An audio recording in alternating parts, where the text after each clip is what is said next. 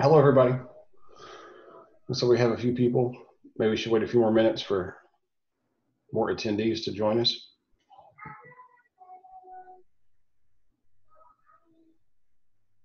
And while we do that, I'm going to take 1 second, be right back.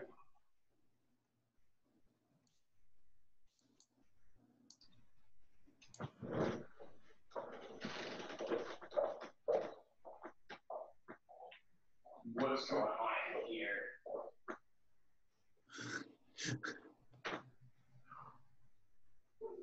There we go. I tell you what, guys, I absolutely love having four 32-inch monitors. But when it comes down to it, I have not yet mastered how to get everything I want where I want it.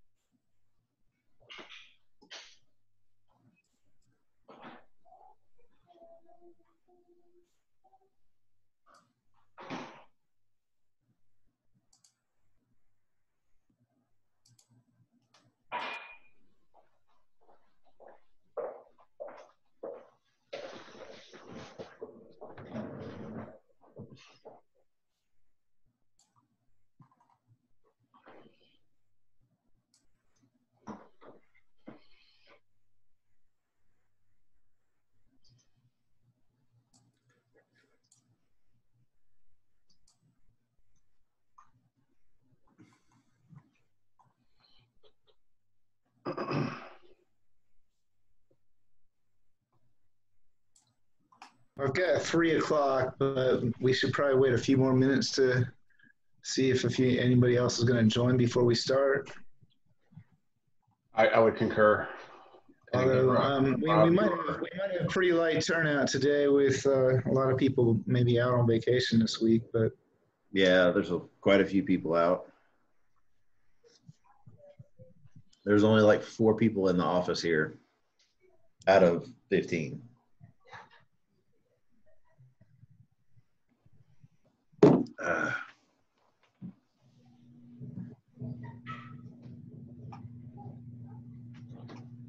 So for those who haven't heard already, I guess we should just throw it out there that 2 weeks from now on Tuesday, the 14th, at the same time, Brett Clark from Nearmap and his team are going to make a presentation about real-time imagery collection. So we're going to get another one. And Sean's awesome presentation from a month ago is recorded and available on our YouTube site for Magic Memphis.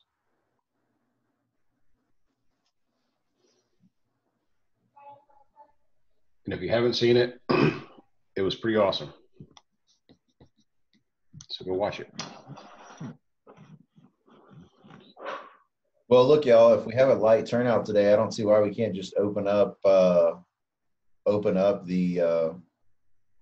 I guess anybody can go in and chime in at any time. We can actually have some kind of collaborative conversation going on about the material. There's 10 times more material than I could actually cover today in the presentation, but I wanted it to be in there so that people could go back and reference some of these key terms.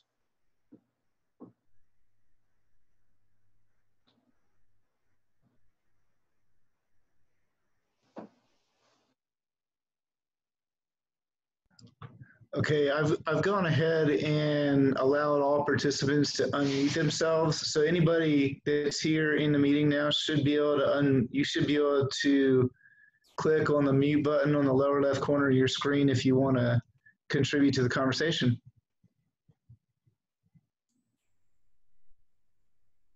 Awesome, thank you.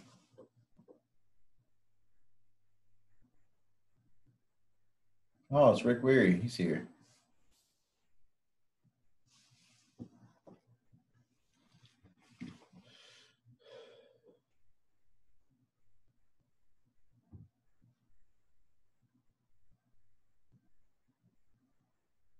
Tony's here. So I've got 302. Let's give it to 305, and then we'll go ahead and get rolling. Does that sound good? Sounds like a plan. Sorry, I didn't realize I was muted. So Scott, what I would say is roll with your presentation if you want to, or we could do a collaborative discussion, but we can record it and it'll be archived. So that's kind of a win-win.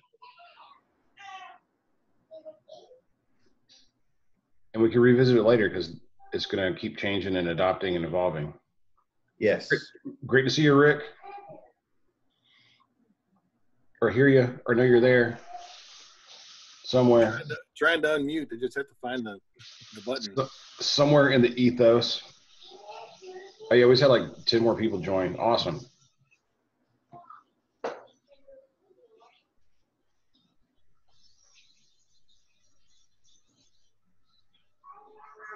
For those of you that just joined, we're going to start the presentation right about 3:05, just to make sure don't leave anybody out. Everybody needs to turn their camera on and we can have like Hollywood squares. You don't want to see this.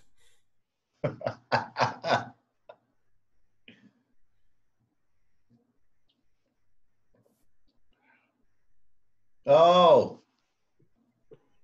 He was right. Hey, what'd I say?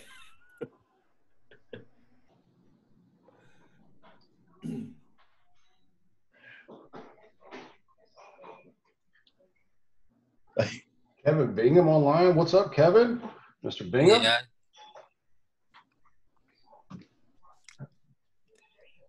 Hey, everybody. Hello, Kevin. So is that Scott masking up for the meeting? And just for confidentiality's sake, this is being recorded. Yeah, I don't have a camera hooked up myself. Just saying. It's being recorded because we took Sean's presentation and put that on YouTube, and it's 53 minutes of a rub-a-dub hub. Okay, I've got 3:05. So we might have a few more people join, but let's go ahead and get started so we don't keep people waiting around, and we don't want this to take the rest of the afternoon.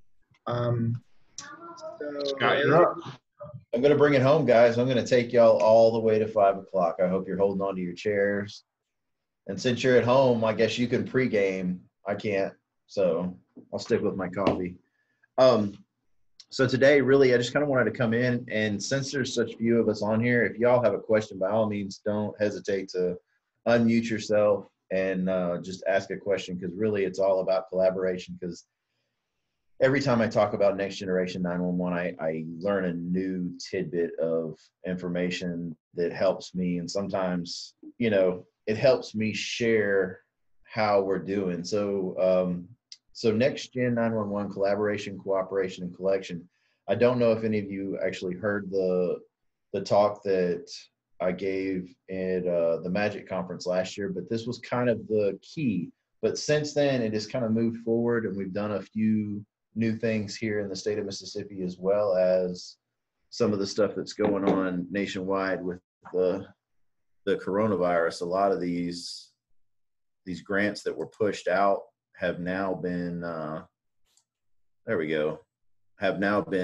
extended. So Captain Scott Trapolino, if you can't see, that's my fire truck behind me. That really is my fire truck for my fire station. But I am coming in, and we're just going to discuss today just a few things. And look, there's a lot of key terminology here that I'm going to briefly touch on. If you have ever done 911 or worked with a 911 system, you're going to be familiar with these terms. But if not, take these terms, and they're going to be interused. They're going to be intertwined with, if you're ever wanting to work with dispatchers or a 911 or first responders, it'll help you kind of break down those barriers of communication, just knowing what they're talking about. So terminology, we're going to talk a little bit about how Next Gen 911 is affecting the local GIS professionals, and then how GIS data validation, and GIS standards are going to be key. It's almost like, to be completely honest with you, it's like a perfect world. You know, if everything was perfect in our GIS systems, there would be no gaps. There would be no overlaps. All the data would be seamless, perfect. And that's kind of what a next-gen 911 system is. So let's go. We're also going to talk a little bit about field data collection and methodology, kind of tell you a little bit what we did, what we've done in Mississippi, and how that's moving forward right now. And then I would invite any of y'all, we're going to actually have a next generation 911 collaboration meeting in North Mississippi, but Tennessee folks are welcome as well to come down and just kind of talk about how the system affects GIS professionals and first responders. And Data Mark is actually going to come in and work on that. We had it scheduled until COVID came in, and now that we're doing the social distancing, it's been pushed back. Let's go ahead. So I don't know how many of y'all know, but the National Telecommunication and Information Administration pushed out a grant to help all of the states that actually applied for it move towards next generation 911. So if you don't know, the state of Tennessee received $3 million, and I believe that they had to, these are matching funds. Mississippi received 1.9.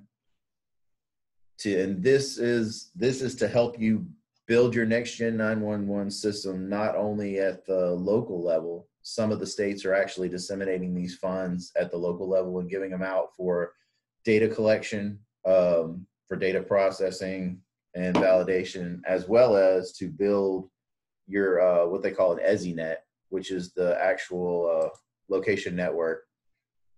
So here's Mississippi at 2019. This is how many counties we actually had with point addresses. If you notice, we have 67 out of 116 PSAPs and 37 out of 82 counties. Since this map was published, I guess in November 2019, we now have Smith County, Covington County, and what was the other county that we're working on right now? I believe Benton County now has point addresses. And I think that's it for right now. So we're slowly but surely filling the gap in Mississippi. Next gen 911 definition. I hate reading slides, but this is probably the best way to explain this one, is a system comprised of emergency service IP networks. They're called EZNets. Remember that word, because that's actually, it's a location-based network that allows the 911 systems to work. And I'm going to show you a diagram here in a second. Let's go ahead and look, like I said initially, if anybody came in late, all of this stuff's going to be put on the web. So I'm going to skip through a lot of this terminology. So it's not that I don't want to explain it, but we won't get enough time to finish everything up. So here's your next gen 911 environment. And I did steal this from Michael Baker with their permission. But so in a next gen environment, you can text with your phone, you can call with your mobile phone, you can call with a landline, you can use voice over IP, your computer. All of this gets fed into what they call an EZNet, which is, I'm about to go over these acronyms for you right here. And all of this feeds into a GIS network where your call is based on your spatial location, which in my eyes, super cool to have that. Because I don't know if many of you know now, but if you don't have next gen 911, you're normally phase 1 or phase 2 compliant. And it's simply based, depending on who your CAD vendor or your 911 vendor is, it's based off of data built within a street center line. If your address comes within a certain range, then you get this fire department or emergency service to respond to you. So this is where GIS really comes into play with next gen 911. So PSAP, y'all, public safety answering point. An MSAG, I'll show you what an example of an MSAG looks like if you haven't seen one before, but it's essentially a database of street names. And this is kind of like the legacy of 911. It's 911 is for your, when it was built for your landline phone, they had what they called an MSAG. And this MSAG essentially has the street, the range of the street, the high and low address range, and then who's supposed to respond. CAD is not the CAD that us GIS professionals look at. It's a computer aided dispatch. So it's a computer system based off of the PSAP information getting fed with the MSAG and the alley. So automated location identification. So that's your alley is the data, the supplemental data that is backed up by your MSAG. Let's go on here. So this is what an MSAG looks like, y'all. If you've never seen one, it's a really, really simple. And this MSAG looks the same in Denver, Colorado, as it looks in Mississippi. It's essentially the same thing. If you notice, you got your ESN, your ID 911, you've got your exchange, as well as your high and low address range and your street name. It's funny that I just used this because I just updated their 911 system this morning in Tippah County. All right, so back to terminology. EZNet. EZNet is a managed IP network. Imagine an IP network that is, or a GIS network that's seamless throughout your entire state, but not just your state, throughout the entire nation, where there is not a square inch on the ground that you can't touch in a dispatch map and it not tell you exactly who's supposed to respond and how they're supposed to respond to certain incidences for 911. The ECRF is the emergency call routing function. It's a function within the EZNet that allows your location to service translation protocol server to find out exactly where you are if you're calling from a cell phone or if you're using text. Then you've got your location validation function, which is another function within your loss protocol. Your terminology here is, I'm certain some of you, if you work for local government, you've heard an ESN, which is emergency service number. An ESZ is an emergency service zone, and an ESB is an emergency service boundary. So you've got your ESN is just the number and the location. If you look here, you've got your law enforcement ESB. This kind of gives you a good explanation. Like, so your emergency service boundary is specific to your law, fire, and EMS. Your ESN is the area that encompasses all three of these. And your emergency service boundary is the entire boundary around all responses. So, and when I was, something that Rob and I actually had to go through just recently, I thought, you know, when I came in for 911, Next Gen 911 really wasn't pushed. I guess this was about 2010, 2011. I said, man, wouldn't it be cool if you could click anywhere on the map and it would tell you who's supposed to respond from fire, EMS, and police? So we built them all into one layer, emergency response boundary, and you can click anywhere on the map and it would tell you the run area, what engine, tanker, rescue, EMS, EMR squad, and it's built all the way out for every single fire department within the entire county, including all of the PSAPs, because we have 5 PSAPs in DeSoto County. But lo and behold, when Next Gen finally did roll around and we started implementing, we realized that, whoa, you can't do that. The layers all have to be separate. So required data layers for your for the ECRF and the LVF to function are your road center lines, your point addresses, your PSAP boundary, your emergency service boundary, which must include law, fire, and emergency medical, and they all have to be separate layers. And a provisioning boundary, which is the boundary of your entire PSAP area.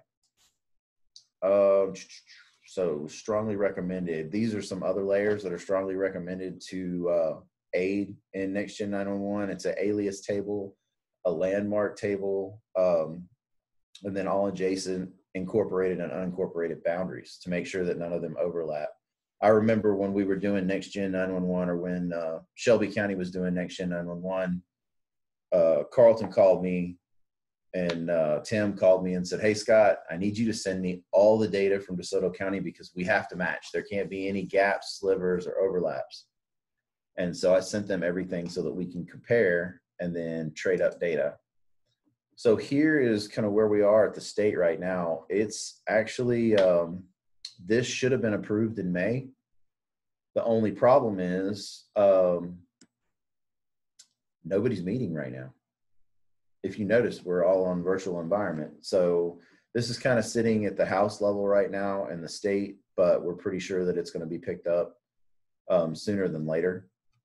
And if anybody wants a copy of it, so let me go ahead and tell you how this worked.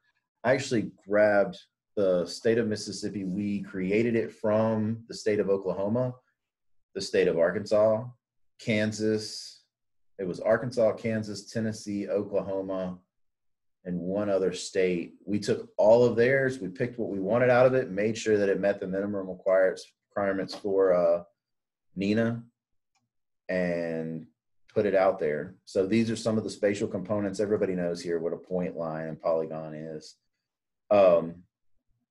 But these are some of the issues that you run into with the Next Gen 911. It doesn't like the alphanumeric. So 3030B, and this is funny, 3030 is across the street. I actually showed this to somebody and didn't realize that these two addresses, somebody just put a trailer in there, never contacted 911 and called a B. But here is some of the stuff, and I would be more than willing to share all of anything that we've put together. So if you have any information or need any information after this, don't hesitate to contact me or reach out. I'm not going to go over all these. This was something that we just recently updated, our place types. We added a whole bunch of place types that might be local to Mississippi, such as a cotton gin or a grain bin. We have a lot of agriculture here. So, I mean, these things are tweaked and customized by every state to meet their needs, and every area. So let's keep going here. And I just wanted y'all to be able to have all that. So data validation is a huge, huge thing. GIS, MSAG, and ALI, data format, what is topology? And the funny thing is, DeSoto County just had our 911 system put together, and we asked them about if they ran topology, and no topology ran for our new 911 system. We found slivers and gaps, so we're slowly but surely fixing them and coming in there and doing it manually. But I don't know if any of y'all use this, but Geocom, 911 Data Masters, Datamark, they have really, really cool tools that are out there. There's a whole bunch of tools out there that are that also are open source. And you can send me an email or whatever. I can send you that information. But what they do is they take your GIS data, your MSAG data, and your ALI data from your legacy database. They merge them all together, and they verify that the MSAG matches the ALI, which matches the GIS. And they also look at different topology rules, and then they'll spit you out a report, or I'll show you where the errors are. Just like running topology in your GIS data, it runs topology on all the tabular data and the GIS data at the same time, which is cool.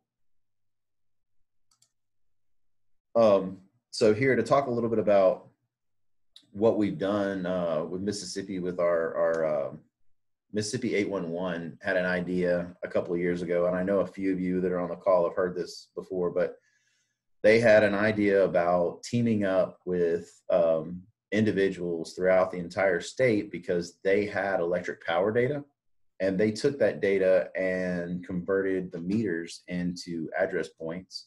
And that's how we are doing our field verification for our point addresses, especially in rural Mississippi, which has actually turned out to be 80 to 90% accurate in most cases, because they know where to send the bill. We did a pilot study. We found out that if you want to do a study like this, or if you want to do some work and collect data, it's better to get a representative from the city or county to work with you, so that they're vested in the process. And just to give you a side note, we just finished up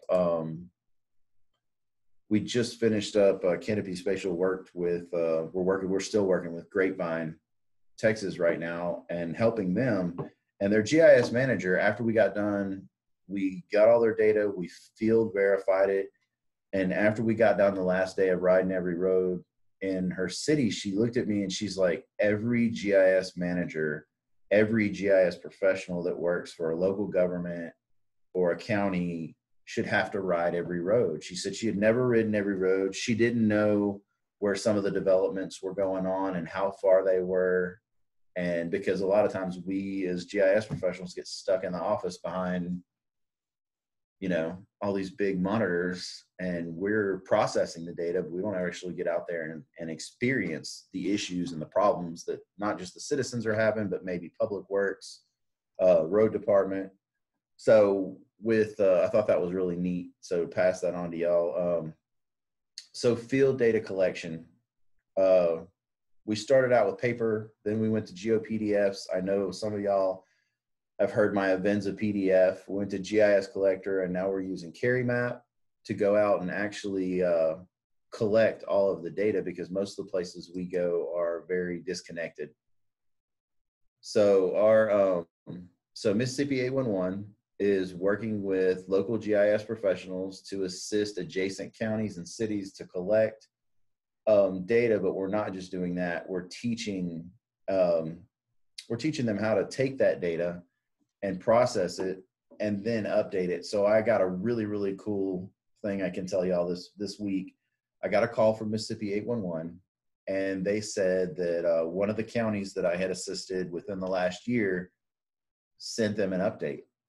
They didn't call me to help them send an update. We actually ran through some classes with them, taught them how to do it. They bought into the software, and now they're updating and maintaining their own data. And I haven't heard from them in probably almost 3 months, and they're sending in updates to 811. So we now know it's working.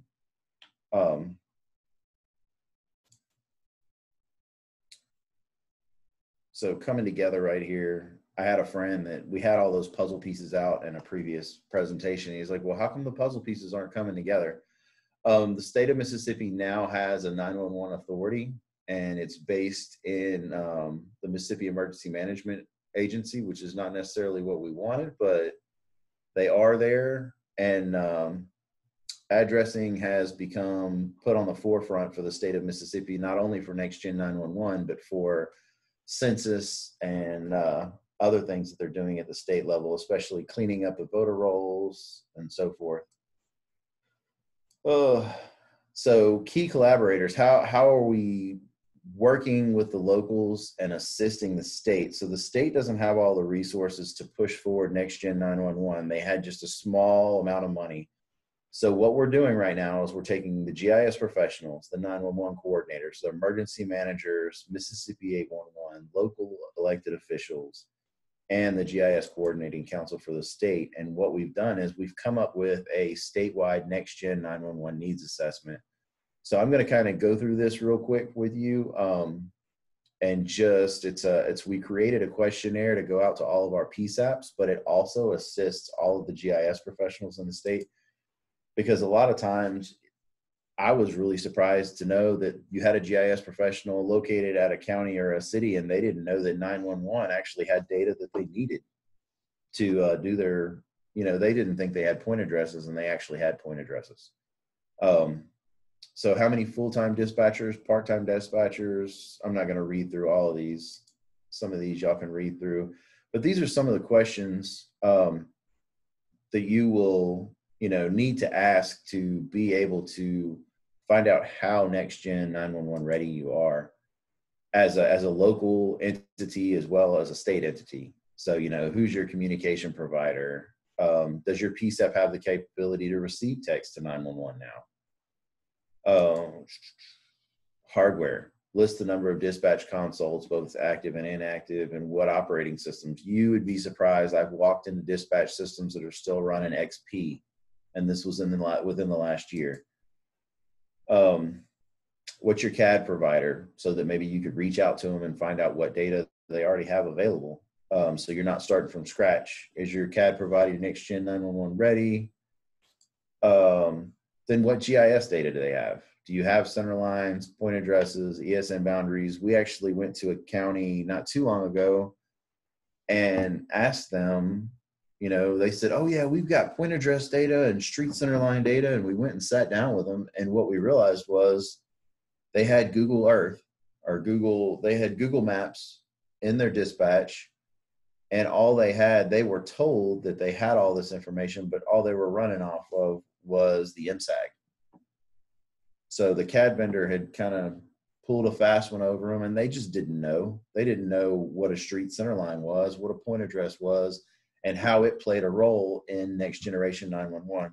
So that's a lot of times is sharing this information with as many GIS professionals as I can, as well as first responders and dispatchers, because I want to break down those lines of communication and collaboration.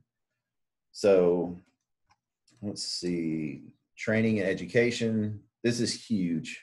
I mean, y'all already know that. We're GIS professionals. We're training every day to learn the newest technology and to do things as functional as possible with the least amount of work, right? So we are going to have a Mississippi Education and Training Next Gen workshop that's going to be put on by Datamark.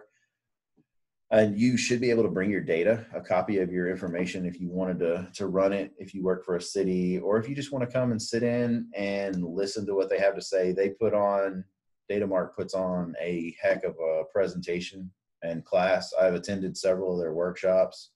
So by all means, come and hear what they have to say. Their tool is probably one of the coolest ones I've seen on the market as far as validating your data, especially when you're looking at, so the city of Grapevine right now, and you might have this same instance, the city of Grapevine, the addressing is done in one department, and then the addressing gets transferred to 3 other departments without getting verified.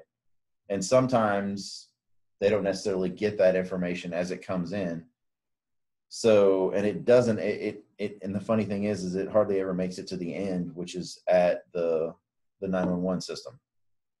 So we're trying to help them streamline a way for them to not only, because they don't have heavy end GIS users issuing the addresses, but they need to know if those addresses meet the next gen standards, which fall back on your MSAG and your alley, as well as your street center line data.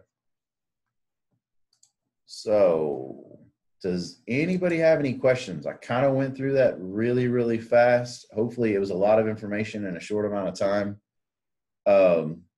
Really just kind of wanted to open up the conversation for anybody that might want to talk about Next Gen 911, maybe some issues you've been having. I might have run into the same issues. We can share that information and collaborate back and forth.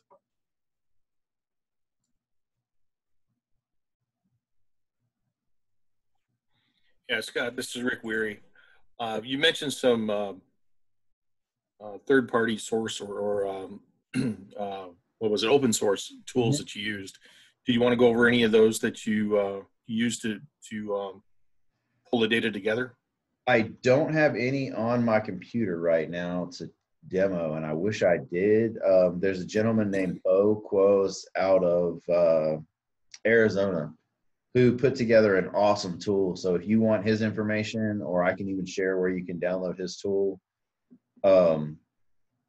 because most of these tools aren't cheap. I can tell you right now, I mean, the Geocom tool to do the validation and checks on your 911 system, I want to say it's like $6 or $7 grand.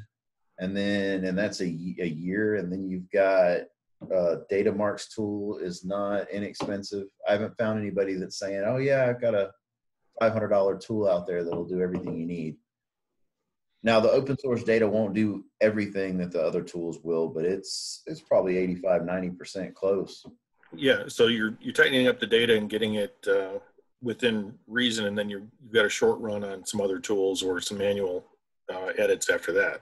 Yeah, and most of the tools you're going to run are, so say you have a legacy 911 system where all of your data is stored in a format that has to be in that format, but your state comes in and adopts a completely different schema. Most of these tools assist in migrating that. Now you can write a script to do it yourself, but these tools kind of automate that, whereas your state wants it to be, num_house, whereas yours is house_num, for the house number, depending on what it is. And it'll actually take all that data and convert it for you with the push of a button. You just have to set it up on the front end with the open source tool, and it's pretty neat. So the open source tools you're using, is that going with QGIS, or is it running within the No, ArcGIS? it actually runs with an ArcMap. Okay. All And right. it, I don't want to misquote this. Just holler at me. I'll have to find it. I'll dig through. Okay. Yeah, if you got information on that, I'm interested. So. Okay, cool. Hey, Scott, it's Sean. I got a question for you. Yeah. What about address verification with some of the agencies that you're working for? And what I'm talking about is, we call them address vigilantes, Yes. where some people will assign their own addresses. They're out of sequence. They're odd on the even side. Can you share some experiences? Are you involved in getting the addresses corrected? How much flack are you getting? What situation is happening with all this? Let me go ahead. I'm so glad you said that. So right before I pulled this up, I'm not going to read this email, but I'll pull the map up and show it to you. I'll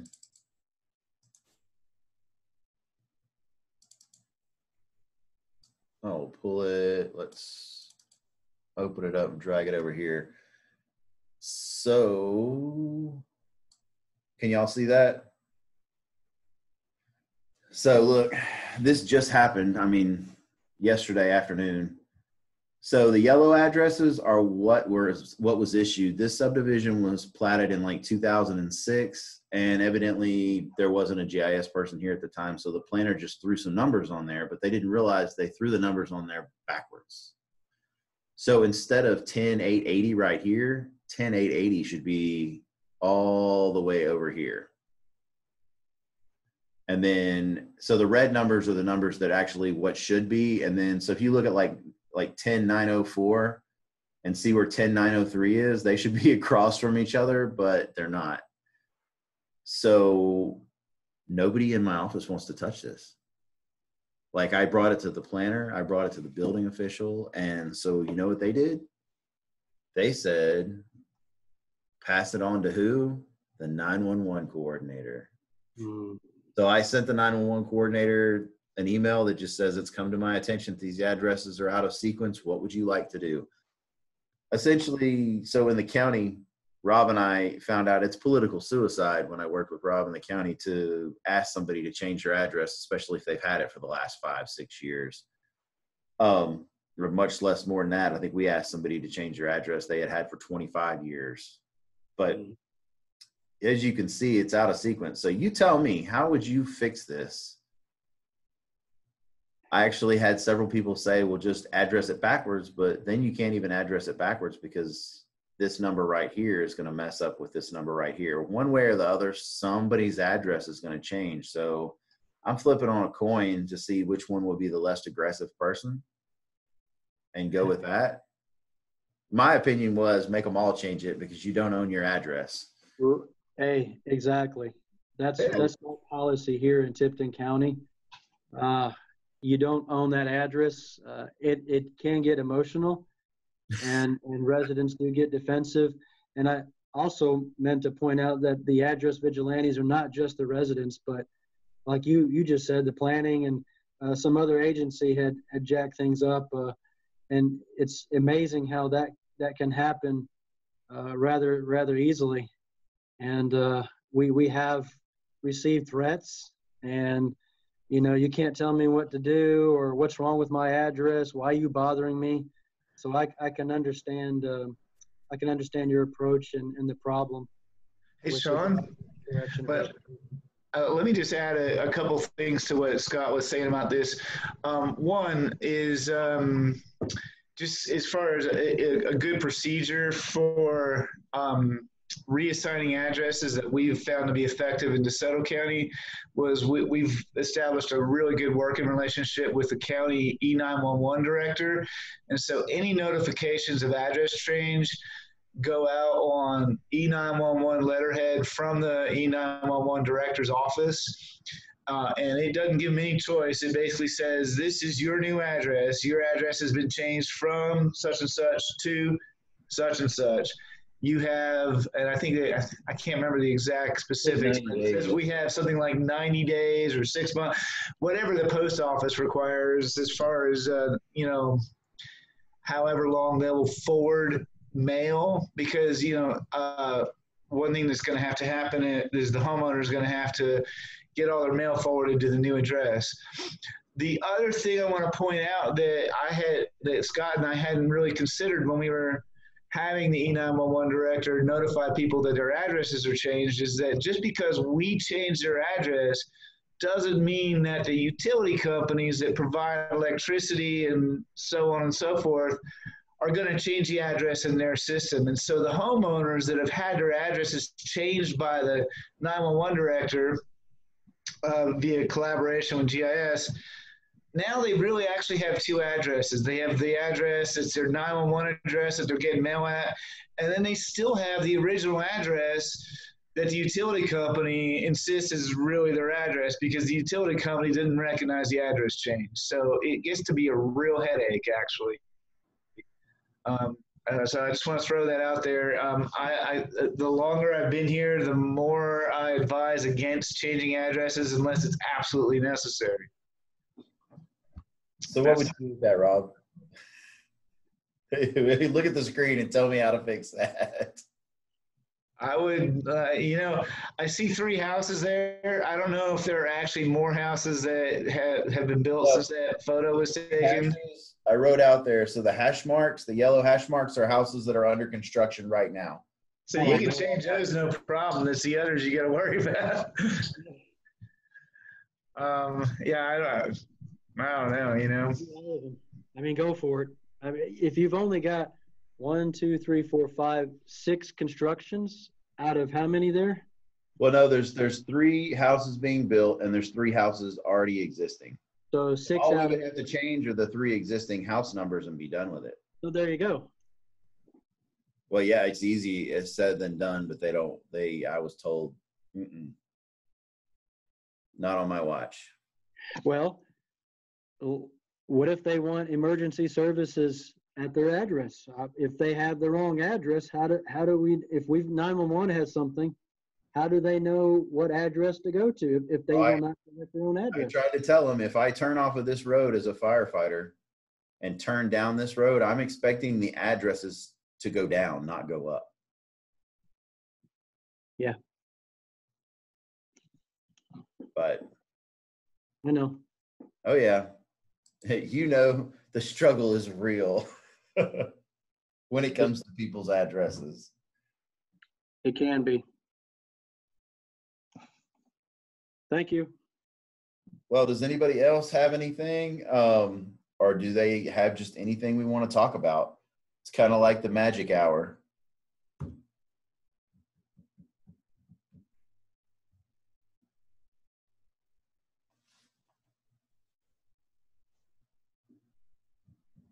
Do we need to have a magic happy hour, y'all, where we do like Hollywood Squares and we have questions and trivia? Would y'all be interested in something like that? As long as we're 6 feet apart. And also, addresses just need to go away. We need to go with what 3 words? That they map the entire country, and that's the whole nation. So let's go with what 3 words? Yeah, blue, green dog.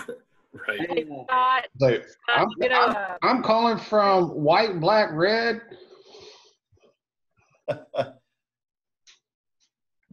Scott, with POB, do you know POB, point of beginning, the surveyors?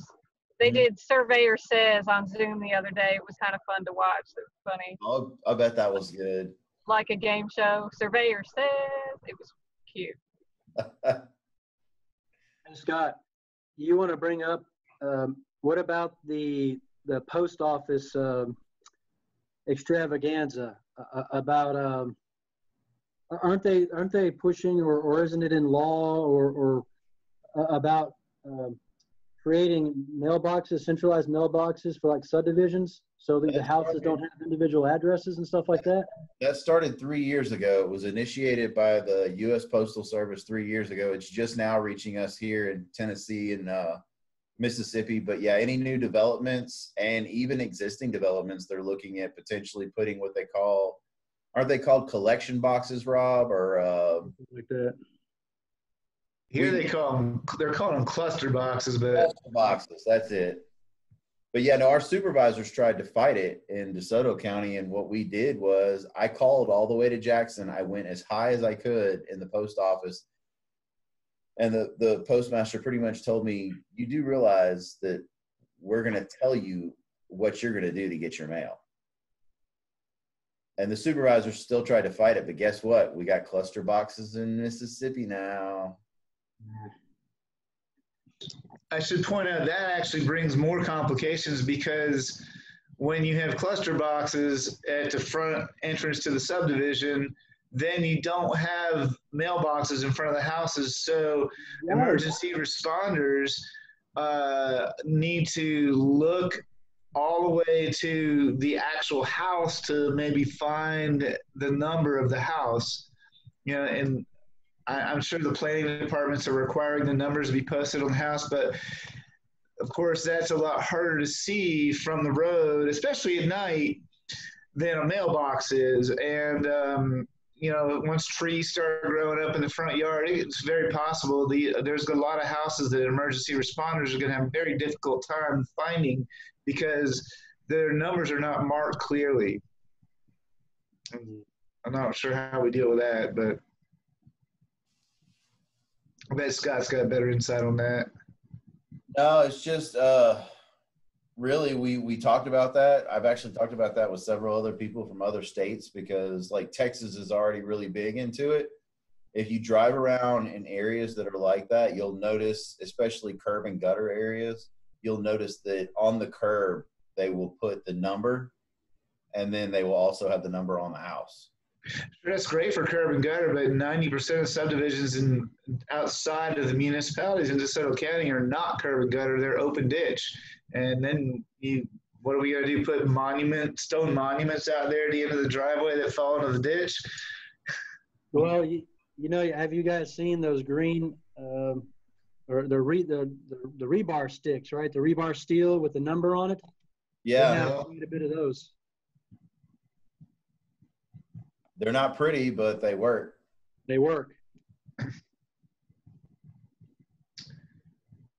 Another thought I've had about this is, if we're going with a system of cluster boxes, does it continue to make sense to assign addresses the way we usually do for the houses within that subdivision? Or do you just kind of go, maybe would you just instead have the addresses be lot numbers? Say you're in, I don't know, never mind. That doesn't make sense. The reason I thought of this is because we've got subdivisions where they're requesting all the addresses in advance, because they're going to create cluster boxes even before the houses are built. And they need to know what all the addresses are going to be. And what we found is that they don't want to put the whole street name on the cluster box. They just want to put the number. So if you have 5 or 6 streets in the subdivision, you need to make sure in this kind of situation that you don't use the same number twice, even if they're on different streets. Like you can't have a 3537 First Street and 3537 Deer Drive or whatever, because then you'd have 2 cluster boxes that just say 3537 on them. So it gets to be real, just clunky, because you've got a bunch of cluster boxes with a whole bunch of looks like a bunch of random numbers on them instead of any kind of sequence. Because they don't want to put the street names on them. Have you run into that, Sean? Or has Kevin run into that? Have you that? Not yet 100%. We're fighting it as well. We've done instances like for apartment buildings. Apartment building will have an address, and then you'll have suite or apartment 101, 102, 103, 104. No building has the same address or the same apartment number. But I'm telling you, this cluster box is so early right now. I'm not 100% on the countywide how we're going to work with this, we may just kick and scream and just see what happens. And but we haven't run across one of those yet. We're still developing a lot of subdivisions that had vacant lots. We had quite a few subdivisions that just were not complete. So a lot of lots are being built now. So once we start getting new subdivisions, it's probably gonna come across my desk. I'm seeing some of that out in East Tennessee. Yeah. Hey, Scott. Well, I think what I was trying to get at, when I mentioned using something like lot numbers instead of the regular street addresses is maybe instead of addressing on the residential streets where the houses actually sit, if you're going to have cluster boxes at the entrance to the subdivision, maybe all the houses in that subdivision use the same street addresses based on the arterial road where the entrance to the subdivision is. And then you use just building numbers that correspond to the lot numbers. Does that make any sense? It does. That would be post office driven. Yeah, I've seen a lot of them like that, but it all depends on, and you could do that. I've seen it in the Delta, in the Mississippi Delta. They do that a lot with these smaller subdivisions that maybe only have 2 or 3 roads. The lot numbers are actually the numbers, and the cluster boxes are out front associated with it. That's mostly for like private roads and stuff like that. It wouldn't work for DeSoto County just simply because it would go completely against what our addressing authority states that we have to have for every new structure. Right, but that addressing authority doesn't take into consideration this situation with cluster boxes. I don't know. They're going to have to. So I don't know. Just a thought.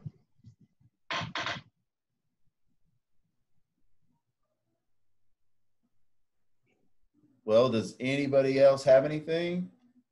I know AJ will actually take the presentation and put it up and post it. So if you need it, or if you want me to send you a PDF of the whole thing, just shoot me an email and I got you. Yes, we'll I'm not sure if AJ is actually here right now, but I'm always here, Rob. I'm always here. But so I'll just let AJ say. I was just going to say we are just like with the last presentation. AJ is recording it. He's going to turn this into a YouTube video, which we will then post on the Magic website and blast out to y'all in email form with a link to it so that you can watch it again. Yeah, if y'all know of anybody doing something cool, working on something interesting, or and it doesn't necessarily have to be pertained to GIS. Tell them to come on, and these little half-hour conversations, us just getting together, it's really helping the people. I can tell you right now, it's really helping the people that aren't going into the office. Because imagine sitting in a room all day long and not having anybody to talk to, especially fellow professionals. Especially, it's good to see y'all's faces. Some of ours, not mine though. So Scott, if I can send you a link, or either I can share screens. We put Sean's Rub-a-Dub Hub using Esri's Hub platform to clean up your GIS presentation. It's 53 minutes long. That's up there. I went through the whole process to be able to figure out how YouTube works, because I'm not a YouTuber. I like to watch it. I'm not an uploader, but anyway, we'll get yours up there too, Scott. And 2 weeks from now, we have Brett Clark from Nearmap and his team are going to do a presentation on aerial imagery. There's also the Esri user conference. We're going to try and pull in as much of that content as we can and kind of tie you guys into that. So if you're not aware that the Esri user conference that's normally in San Diego is live this year, please feel free to try and help us gather for those get together. Like, let's get together. Let's do some watch parties. Let's do something that helps us be engaged, because I'm sick of 2020 and Corona personally. Yeah. Here. But bring your 10-foot pole and stay 10 feet away from me. And especially, a couple of people, y'all gotta wear masks. I know you're dirty. No, you're dirty. I've seen your data, and if your data represents you, you're dirty. But go if you want to go to Magic Memphis and on YouTube, the link is there, or I can share screens or send you guys a link out with Rob or Scott or whatever. But we have Sean's presentation up there. If you missed it, it's here, and I'll have Scott's up sometime over the next day or so. It takes a minute for them to authenticate that it's not an inappropriate video. And you guys talked about a lot of addressing, so Google might not know what to do with it. I mean, cluster boxes are going to mess up their algorithms.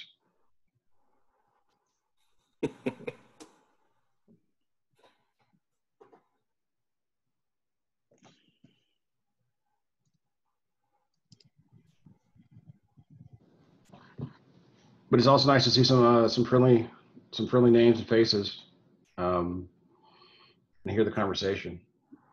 We miss being able to get together for sure. And also, I think maybe while we have a second, we decided this week that the November conference needs to be digital, so we're trying to figure that one out. Bear with us. Oh boy. Yeah. So what I think our best idea right now is to run 3 or 4 days where it's like 2 or 3 hour sessions. And if you want to do a presentation, like maybe with your permission, Sean, we could take your video and be like, hey, here's one of the presentations, and run yours again. And then maybe have, it's already recorded. And if you want to make a re-edit of it or do something, then we could take that again, or some of the stuff Kevin's done in the past or whoever, rerun some, like pre-record them so we can play them and then just talk about it afterwards.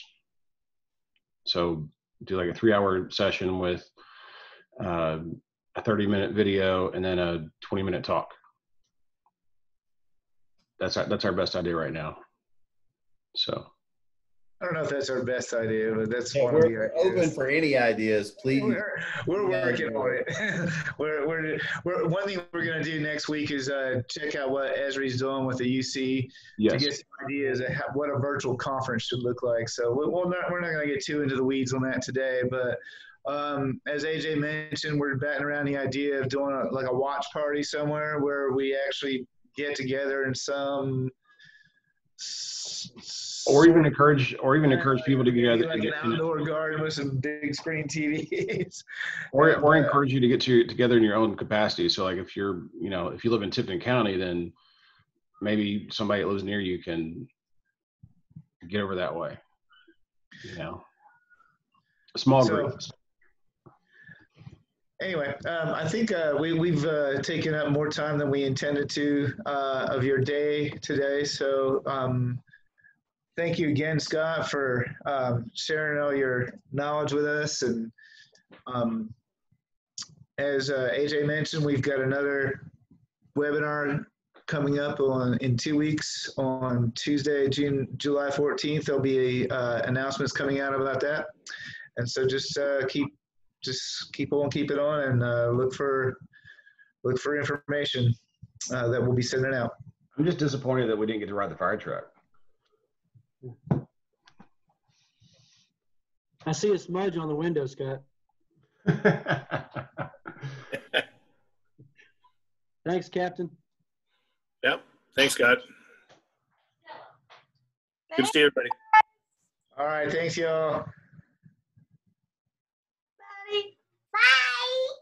Bye. Bye.